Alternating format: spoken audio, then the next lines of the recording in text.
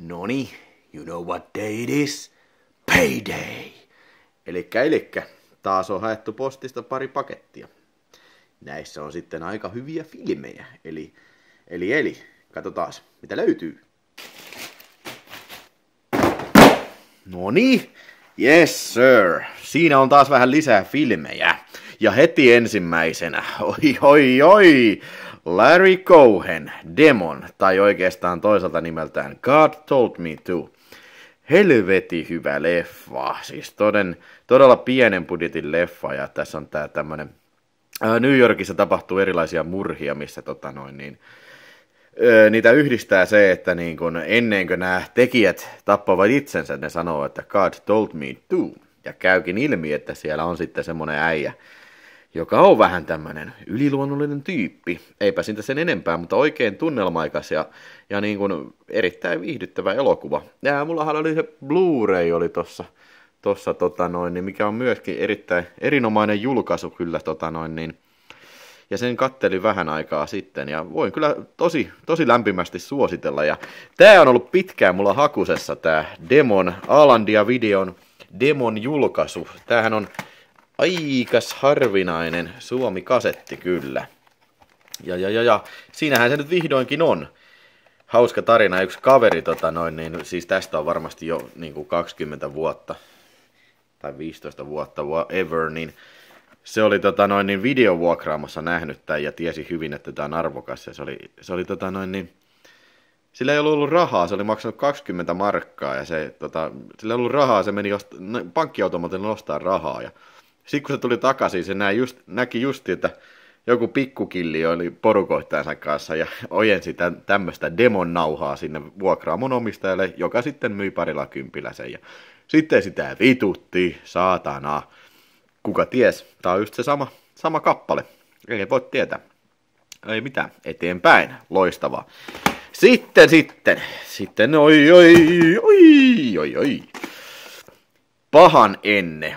Oho. Juu, tää on tätä luontokauhua 70-luvulta. Joo, siihen näyttää olevan aika pahaenteisen näköinen monsteri tommoitteessa ihme sikiössä. Joo, tämähän on ihan hyvä. Löytyy tosta DVD, muistaakseni astetta vähän parempi, vähän vakavammin otettava tämmönen luontokauhu. Jos on nyt ihan oikeassa. Ja onhan siinä hyvät näyttelijät, Armand Assante ja Talia Shire Rockista. Ja John Frankenheimer, mikä on erinomainen ohjaaja, kyllä. En kauheasti muista, mutta muistaakseni oli kyllä. Oli kyllä mun mielestä tiukka pätkä ja. Tää on hieno kasetti. Esseltä video. Valkokylkinen Esseltä. Joo. Very good. Ja sitten klassikoista klassikoin. Sikäli mikäli, kun puhutaan leikkausmääristä, niin Robocophan on aina kyllä erittäin varteen otettava puheenaihe, kun aletaan puhumaan niin näistä Suomen legendaarisen videosensuurin suorittamista leikkauksista. Eli elokuvahan varmasti on kaikille tosi tuttu, mutta niin kuin tässä on semmoinen torso, että ei ole hyvä tosikaan. Itse asiassa mä en ole ikinä henkilökohtaisesti nähnyt tätä, mutta mulla oli joskus aikanaan toi MTV3 joskus 90-luvun alussa nauhoitettu versio, ja vittu se oli aivan leikattu, ja näin ymmärtääkseni, niin tää on vielä enemmän leikattu kuin se TV-esitys. Eli tätähän oli jumalauta Suomessa jo elokuvissa 5 minuuttia leikattu, ja sitten videolle, oliko se nyt päälle 10 minuuttia, mitä on poistettu, eli käytännössä kaikki puuttuu, ihan kaikki. Mutta tästä tulee olemaan hauskaa tehdä joskus sitten tämmönen Video Butcher-video, koska niin kun, tässä ei näy mitään. Mutta Robocop on siis aivan helvetin loistava elokuva. Ja se saa Suomessa videolla justiin sai kyllä niin kun erittäin brutaalin käsittelyn. Hyi. Jees. Ja sitten hei, kattokaas tätä. Fred Williamson, The Last Fight. Ai että. Fred Williamson, se on yksi niinku mun lapsuuden suosikkeja ollut aina. Mä niin kauan kun mä olen tätä roskavilmejä kattonut, niin mä muistan, että Fred Williamson, se on ollut aina niin kuin kova nimi. Jumalauta, äijähän on ollut The New Barbariansissa ja kaikissa näissä hyvissä Blackberry-leffoissa, Hell Up in Harlemissa ja siis toi Black Caesar, niin. Mutta ei se ole vaikka kuinka monessa hyvässä leffassa. Viimeinen taistelu on tässä hienona Nordic Video julkaisuna.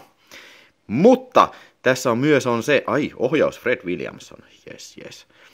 Tässä on myös se hieno piirre, että viimeinen taistelu, tämähän on Jesse Crowder-sarjaa, ja kun mulla nyt vihdoinkin on The Last Fight, niin mä iloisena voin selittää, että tässä on kaikki Suomessa julkaistut Jesse Crowder-elokuvat, tai itse asiassa tässä on kaikki Jesse Crowder-elokuvat. Niitähän on tehty 4 kappaletta, joista ensimmäinen on armoton, No Way Back, huippufilmi.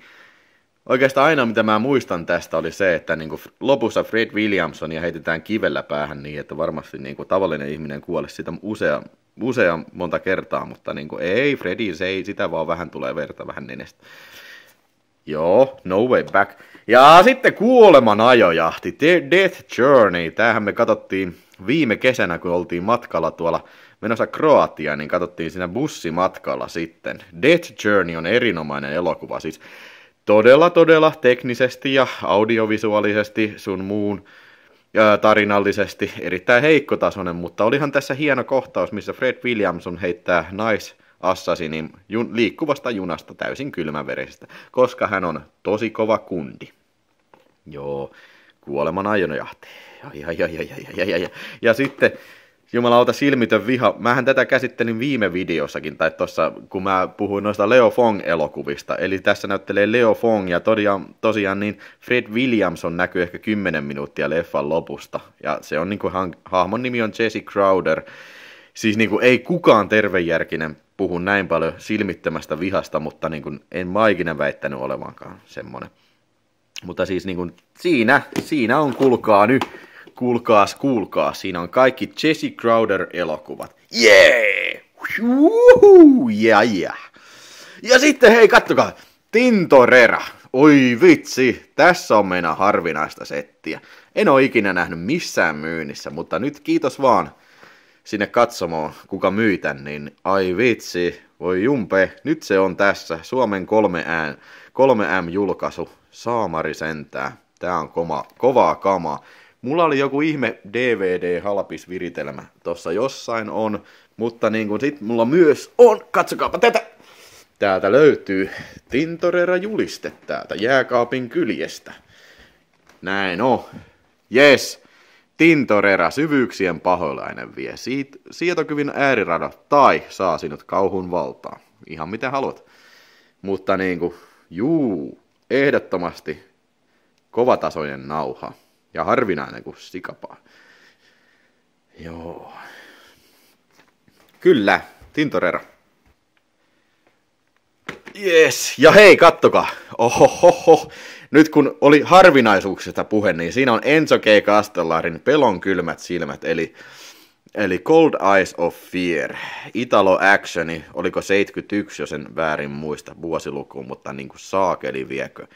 Tätä en ole kans kyllä ikinä nähnyt missään myynnissä. Missä sitä on ollut? E-Marketissa. Varmaan vuokralla joskus aikanaan. En ole nähnyt ikinä.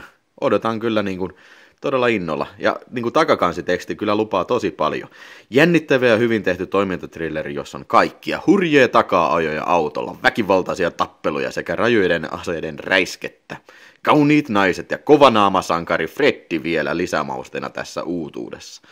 No juu, mä en kyllä malta odottaa, että pääsen katsomaan kovanaaman Freddiä ja sen seikkailuja ja rajuja tappeluita. Vau. Oi harmi. Viimeisenä, mutta ei suinkaan vähäisempänä, MARIO BAVAN verinen paroni. Saakeli, Baron Blood. Kyllä. Ei vitsi. Tätäkin on jonkun verran etsitty kyllä. Ja siis kyseessähän ei ole beta, niin kuin tässä kotelossa lukee, vaan niin kuin ehta VHS, joten pystyn sen kaappaamaan nykyaikaisella kokoonpanolla. Saakeli harvinainen kela. Ja jälleen asialla oli muistaakseni, oliko Suomen 3M taas. Vähän niin kuin toi Tintorera. Baron Blood. Helvetti sentä, onko mä ikinä edes nähnyt tätä? Siis niinku, okei, Bavaa nyt ei välttämättä ole ehkä ihan siellä kärkisuosikeissa, mutta niinku onhan niissä oma visuaalinen tyylinsä ja hyvä meininki noissa, että ihan varmasti varmasti tulen tämän mielenkiinnolla katsomaan. Mutta niin kuin en sen kummemmin, en osaa selittää itse leffasta mitään, mutta siis siitä osaan selittää, että kyseessä on todella harvinainen kasetti, mikä harvoin näkyy myynnissä, ja kyllähän tästä useimman kympin saa pulittaa sitten. Joo, erinomainen löytö tämäkin, verinen paroni. Mutta hei, siinähän oli näitä oli sitten tämän kertainen satsi oli tässä, että niin kuin, eikö ole ihan kohtalainen satsi. Jesse Crowderit, Mario Bava, Enzo, Verhoeven ja mikäs toi olikaan toi eka? Larry Cohen. Näillä mennään. Ujea.